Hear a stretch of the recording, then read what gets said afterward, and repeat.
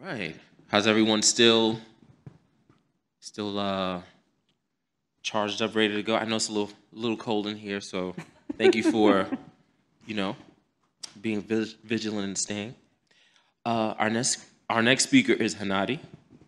Hanadi is a professor and program coordinator of the Digital Business Management Bachelor of Commerce degree program at the Faculty of Business, Humber College in Ontario, Canada. She's been teaching at Humber College since 2006 and coordinating the Digital Business Management program since 2015.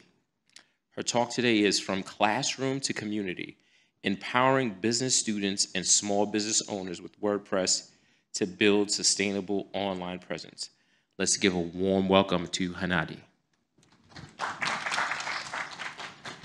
Thank you very much. Thank you for being here. It's the end of the day, I know, and this room is freezing. I appreciate everyone who decided to join this session. Thank you. So I will be talking about my experience teaching WordPress. I have been teaching at the Longo Faculty of Business, the web development course, forever. Since I started there, and of course it was HTML and CSS, and students did not like that because they are business students. They're not technical students, they're not developers, they're not programmers. So when they see HTML and CSS, it's not very happy. Do we have any educators in the room? Oh, okay. Any students? No. I see another educator coming in. Okay, yeah. So the history of this course in 2006, of course, it was HTML and CSS, and then do you remember Microsoft Front Page back in the day? Yay! Yes, and then Expressions and Adobe Dreamweaver. And we went through a whole bunch of tools, of course, to make it easier for business students to develop websites and put them online. And eventually, in 2008, I introduced WordPress, and I had no idea if it was just one of those tools that was going to eventually go away. But so happy, we're still here, we're using WordPress, and my students know it's not a choice. They have to do their work using WordPress. So they use it because they're business students. They use it as a content management system. Again, they're not developers, they're not programmers. We do a little bit of coding, just a bit. So now the course is mostly WordPress, and we do look at Adobe Dreamweaver. We do include some HTML and CSS, so one unit, but mostly they do WordPress. They do lots of SEO, content, and everything else that comes with web development. So in there, the program that I coordinate is 4 years. It's a Bachelor of Commerce. And in their third year, between years 3 and 4, students have what we call a work placement. Now it's called work integrated learning. And this is a job that they have to do in the summer between years 3 and 4, 420 hours, and it's paid. Sometimes they do take unpaid opportunities if the opportunity is amazing and they want it for the experience. So we do have a career development course that takes care of this. We connect them with industry and with small businesses in the GTA. The GTA is the Greater Toronto area. So we work with businesses that we can actually visit, go to, so they're geographically close. The small business owners usually come to hire students when they need a website. So some of them would say, I have a website that a friend developed for me 10 years ago, and I need to update it. I need to add new products. I need to update my team, and I don't know how to do that. Sometimes they say, I have an idea, but I don't have a website. Can your students build a website? And sometimes they just want to update a blog post or have a blog and start blogging. They ask, what is SEO?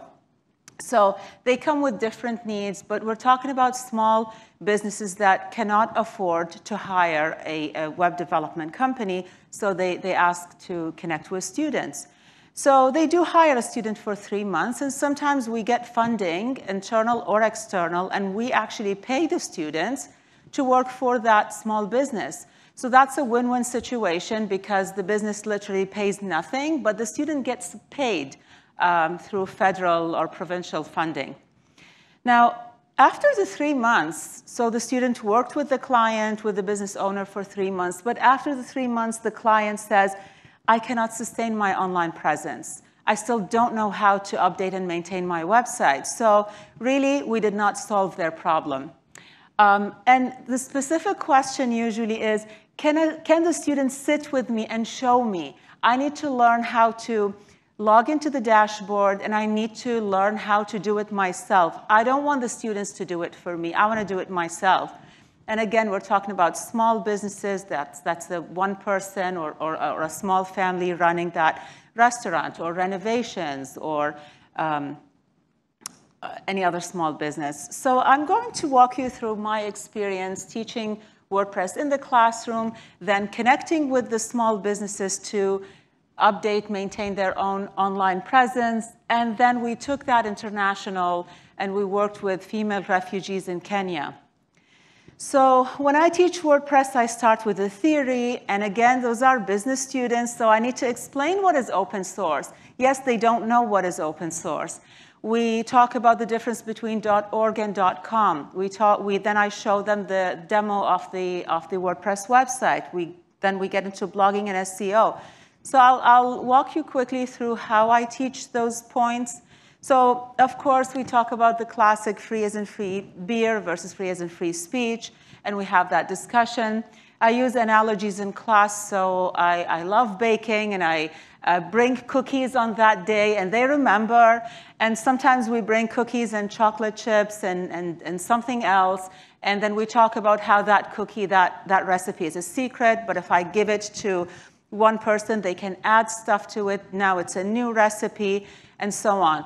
So I find this example works well. They remember it, and sometimes on the test, they actually write, you know, the cookie recipe, I added dried fruits to the cookie. So that's open source. For most of them, it's usually a new concept.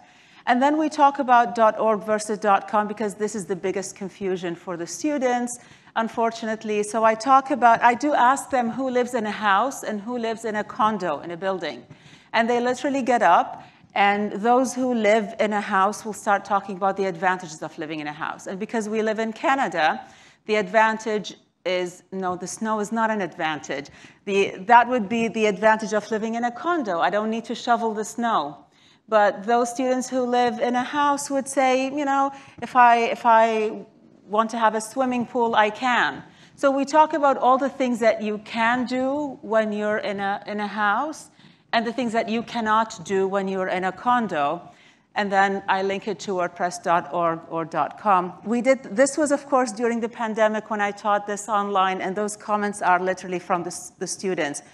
And they actually talk about, sometimes they use the right words that I'm looking for, such as security, maintenance. And then they understand that if I want to run WordPress.org, I need to have the skills, the muscles to shovel the snow, or I need to have the technical skills to deal with hosting and what is hosting and all that stuff. And then we move on to WordPress.com, and I'm paying someone to do it for me, and it's easy to manage. And then they decide what they want to do.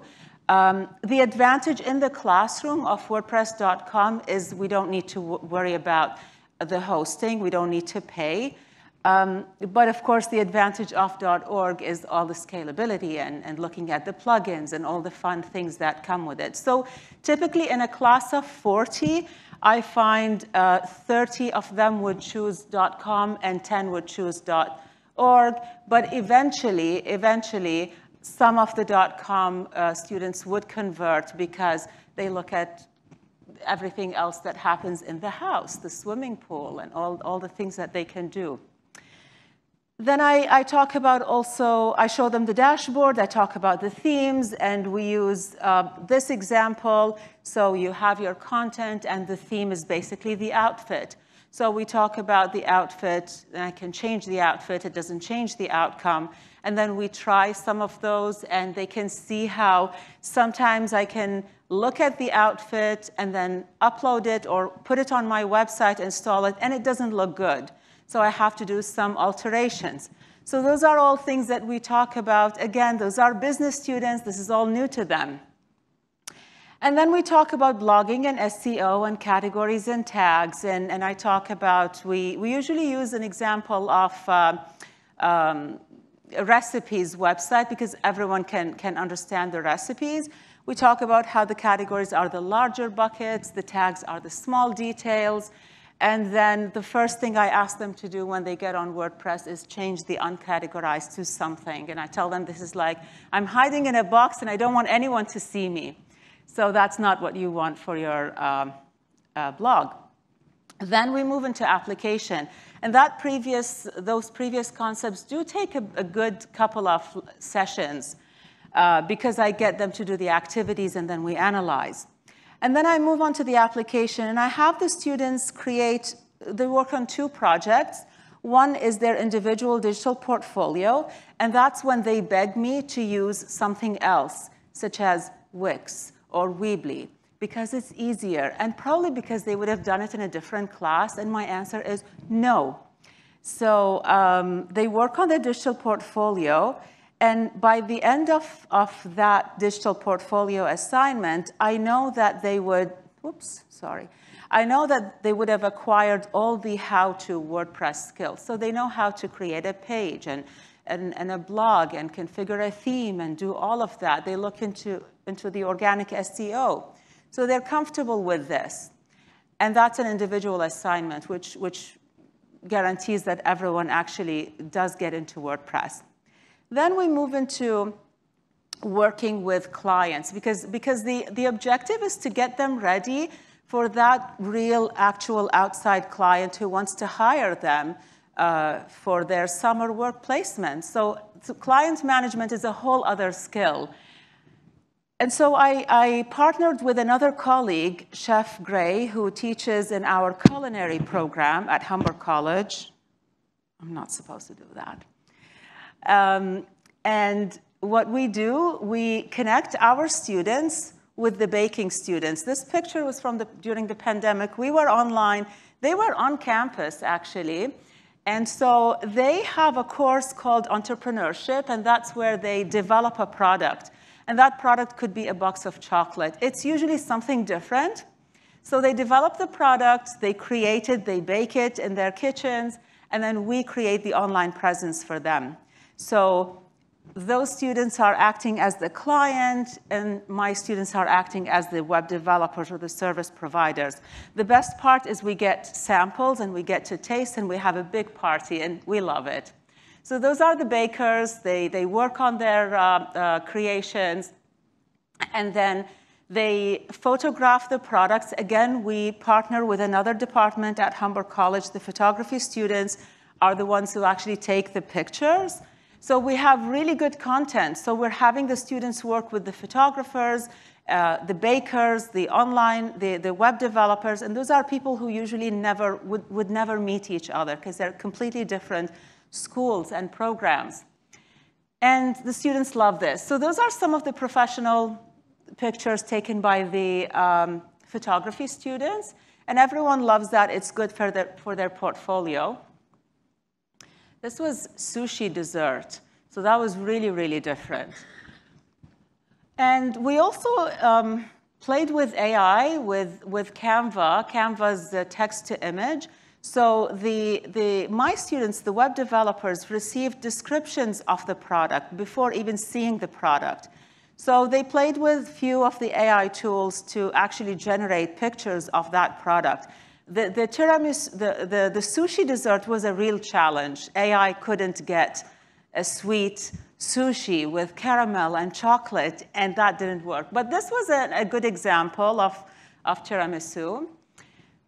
And then they work on the packaging, and they work with another department and another group of students in the applied tech, where they actually create the mold using 3D printers. So they create literally their own molds and packaging, and they design all that stuff. And then on presentation day, we do, and I did put Shark Tank because I realized this is more popular here, of course. Our Canadian version is the Dragon's Den.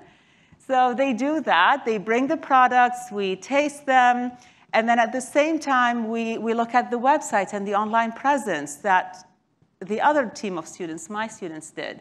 This is another fun day because I get to eat everything. I have to try everything. And this group of students was graduating, so it's a really happy end of semester, end of year, big event. And they display also the website, so they will have QR codes, so the judges would be tasting the products, but also looking at the website. And sometimes they do go the extra mile and create social media accounts for that, and sometimes they don't.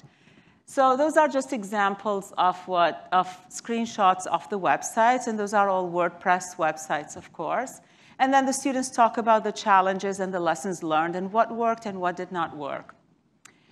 Now, the web developers, those are my students, we had samples. So there was a day when my car was full of food samples that I brought on campus, and they had a big party, tasting party, and that was the class. They designed activities, and it was just a very relaxed and fun day. Lots of discussions. They invited the other program coordinators, faculty members, deans, the associate dean. Everyone was there because it's a bigger project. So some of the skills that we added here would be the teamwork, so the students working with a group, but also with clients, and the clients were the bakers. And that is an interesting combination. So for most of you would know in class, we would have the 20 to 30% top students. We would have the 20% invisibles, no matter what we do. And then there's in between. And somehow the top students get to work with the top students from both classes, like the web developers with the bakers. And this is usually an amazing project. And then there's the in-between, and then there is the invisibles. So it's all very interesting to watch, and a great learning experience for the students, of course. So at this point, we felt we were ready to send our students to the community to work with small businesses and do a better job. So as I mentioned, most of the time we do get funding. It could be internal through Humber College, could be external. But to be honest, I don't care who gives me the money. I hire the students, and they get to work with small business owners. And when I mentioned the GTA, again, that's the Greater Toronto Area. And sometimes we get to go to the actual business, and sometimes the business comes to us, or we do both, because we typically have a whole semester to do that. And we worked with different industries, so that's theater, arts. We had the client come in and meet with the whole team. And typically, I hire a multidisciplinary team of students. So to keep the same concept, I have the web developers, but I also hire photographers and videographers and graphic designers. And those are students from different schools at Humber College in different programs. This is a fashion designer. We have a psychotherapy business, and this was in collaboration with Humber's Child and Youth Care program in what we call the Play Lab. And our students did not even know that we had something called they did not know there is something called a Play Lab and that we actually had it on campus. They didn't know that we had a culinary program, and we have bakers and people who actually make chocolates and desserts. So all of that, I feel it adds to the college experience, because they leave with lots of connections and friendships. Fitness, wellness, and nutrition. So we visited that. We went on site to the market. So again, this was all great experience for the students. Yoga and mindfulness. This was a magician. He's a professional magician, and this was a really fun client to work with. And eventually, I hired him for my son's, I think it was 7th or 8th birthday party, and that was a blast. The magician wanted to sit with the students and know what are you doing? How do you do the dashboard? How do you customize things? How do you make changes? But that's anyway what we were doing. So that was a great, fun project to work with. We worked also with this Canadian actress and model, Linda V. Carter. I had a project where I took the students to Milton Center for the Arts. This is an arts center in Milton, where I live. And we actually ran workshops for the local artists. So there was a day when all the local artists came to the center, and the students sat with them one-on-one to show them how to use WordPress. So that was a whole about 4 or 5 hours, of course. But before that day, we had a session where I ran the session and talked about the content and the difference between pages and posts, dynamic versus static content, and how to prep for this. This was another success day, and the students loved being out there. They loved getting on the bus and going somewhere, right? So this was fun. So at this point, we felt that we've been doing this in class, and that course is usually their second year. And in their third year, they work with online businesses. So there was an opportunity when they were that same class in their fourth year. An opportunity came through another Humber department called the International Development Institute. And that opportunity was to work with an organization to support female refugees in Kenya. So we did not work with the refugees, with the beneficiaries. We worked with the organization that was going to provide them with the training. And this was funded through Global Affairs Canada. So I had to hire the students. And it's like recruiting my own class. This is any teacher's dream, is to actually recruit the class, because I chose, of course, the high performers, the students who I've known through the class and through working with the small businesses. I'm not going to read that, but if anyone has a question about what this funding is, I did not want to make a mistake, so I copied and pasted it.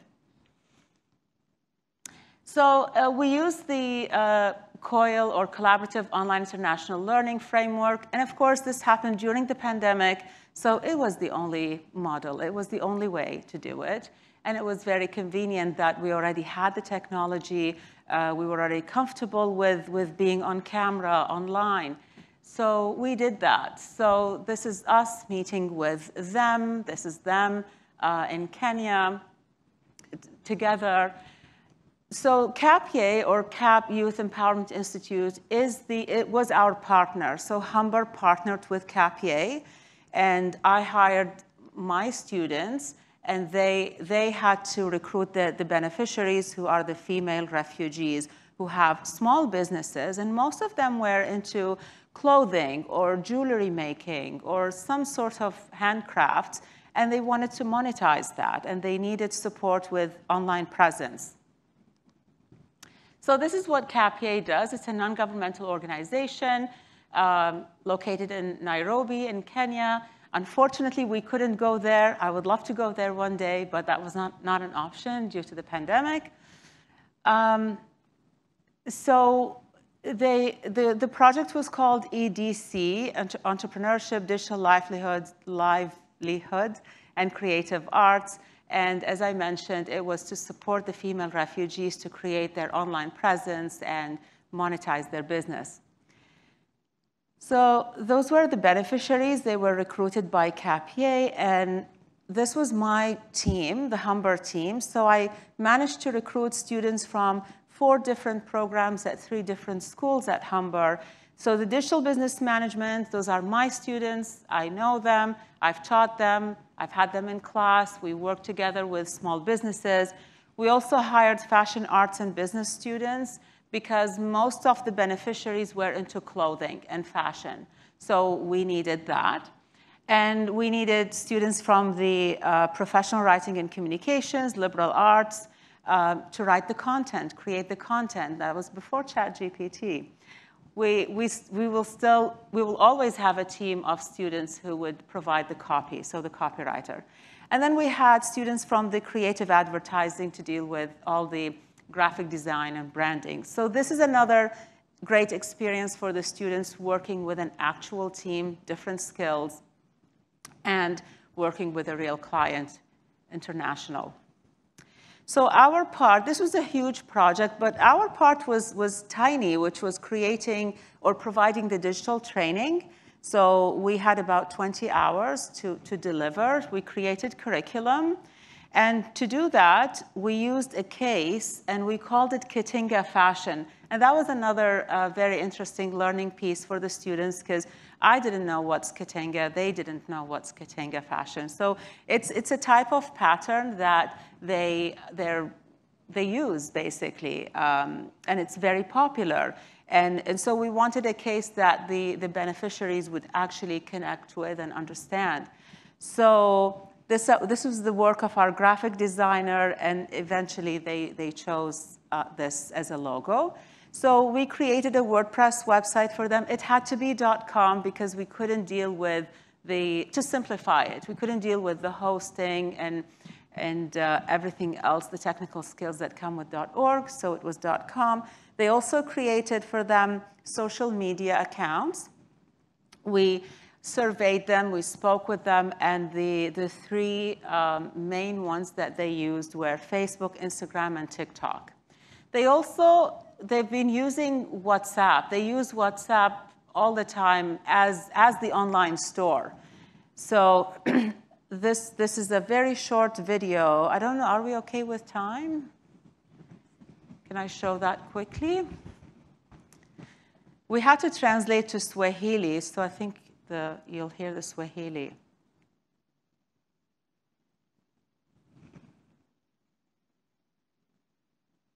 No? Biashara kusasisha mtindo ya hivi punde na kutumia kikamilifu fursa ambazo zimetolewa kwa biashara za mtandaoni. Kwa kujifunza ujuzi wote unaohitajika kwa ujasiriamali wa kidijitali, utaweza kujenga biashara ya mtandaoni yenye mafanikio na inayojitegemea unayoweza kuidumisha. So I'll stop it because it's basically this is an introduction for the beneficiaries to show them what is it that they were going to learn in these courses. Bless you. So those were the sessions that we worked on. That's the curriculum that we developed, and we had 2 weeks TOT, training of the trainer sessions, that the student team delivered with me to the trainers at CAPIA, and they were going to provide that training or deliver it to their beneficiaries. So those were the modules that we've built. So the first one was branding, and we used Canva. We tried to use tools that, we checked with them, tools that they would have access to. And all of the videos were built using Android, not iPhones, because that's what they use. We also had to use English and French because we couldn't have access to Swahili, and there's a whole list of languages and dialects. So we decided, or they decided, that English and French would be sufficient. And then we had a full module on communications, how to use Gmail, how to use WhatsApp, and social media, the 3 accounts. And this was my favorite part, of course, it's the WordPress. So they actually show them how to download WordPress on their phone, on their Android phone, and then how to create an account, how to add a page, how to add a blog post, what are categories and tags. And they were all very short videos that they can download and watch. So we're thinking about the internet connection and all the details that come with having to access the training. So that's an example. And as you can see, these are all short videos. We kept them down to 3 to 4 minutes. And this would be a screen recording, and we had the English and the French. So for example, how to set up an account with WordPress, how to select a website theme, linking social media. And then, so we had a video for every single one of those items for them to use, and these were available to them anytime. And those were created by the students, of course. So those are by the digital business students, and then we had the videography students work on the editing of the videos, and then we had someone do the voiceover. So to the students, this was a huge project. This was a really big project, but very, very rewarding, especially when they knew that someone is actually learning from them, and it's helping their own businesses. So at this point, we added one more skill. So, and I talked to the students about their resume and what they can put on their resume, and anything they put, they have a story to support it. So they added the international project management and all the stories that came with that project and all the things that they had to change and switch, and because we all assumed that we're going to do this stuff on iPhone. They don't have iPhones, most of them. So the survey showed that 95% of them, of the beneficiaries, had Android. So we had to switch. And then the language barriers, of course, was another point. So we assumed that it's going to be in English. But then they said, no, that doesn't work for us. You need to at least add the French. We did. I'm not going to run this video, but it will be in the slides. But this is it's a lovely documentary that shows the whole story and the results. So it tracks the story of some of the beneficiaries, the female refugees in Kenya, and they talk about their businesses, and then they talk about how they attended the training and the skills that they've acquired and how they have used online tools, whether it's a website or social media or whatever works for them. And thank you for the chat yesterday. I added this video last night. Oops, no. Okay. So those were the 3 pillars that I wanted to share about my experience. So now the students kind of understand when I say, no, it's going to be WordPress. You have no other options.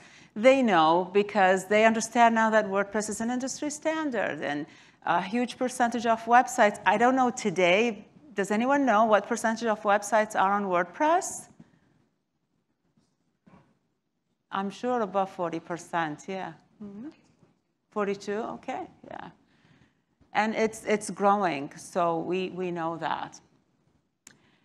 So the business owners, back to the business owners and also the female refugees in Kenya, they leave us with technical skills that they feel comfortable that they can maintain and update their own website.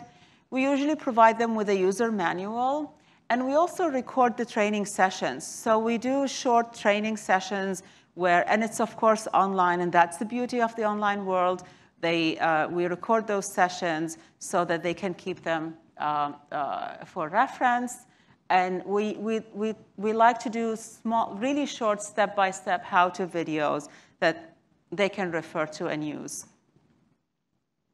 So my next step is, and this is the reason why I'm here, is I would like to get my students involved in meetups and WordPress meetups, and eventually WordCamp. And someone mentioned yesterday that there is a WordCamp Canada that is being organized, so I'm going to dig into that. Canada is huge, so it doesn't mean that it's going to be close to me, but I hope, because I think the students will have a great experience, especially that they can they can benefit from the technical talks and sessions, but also there's a lot to do with business and content strategy. So that is my, my talk, and I'd like to thank Joost for sponsoring my visit here. And feel free to connect with me, and if you have any questions, please. Did you say that project that you guys did, you only did 20 hours? You guys did? No, we had to deliver 20 hours of, yeah. No. Wow. Yeah. Okay, so you delivered 20 hours. Yeah, 20 hours of curriculum. Yes, yeah. The videos would be a little shorter, but I think they also count for the time used to deliver in class. Yeah, we were told 20 hours. We worked within those parameters, but no, it took way longer. Yeah. Thank you. Thanks. Yeah. The WordPress community is filled with thousands and thousands of contributors and lots of wonderful resources, videos, documents, how-tos, etc. If you could identify one or more additional resources that would make you even more successful or empower you or your students, what would some of those resources be out in the WordPress community? Wow, that's a tough question.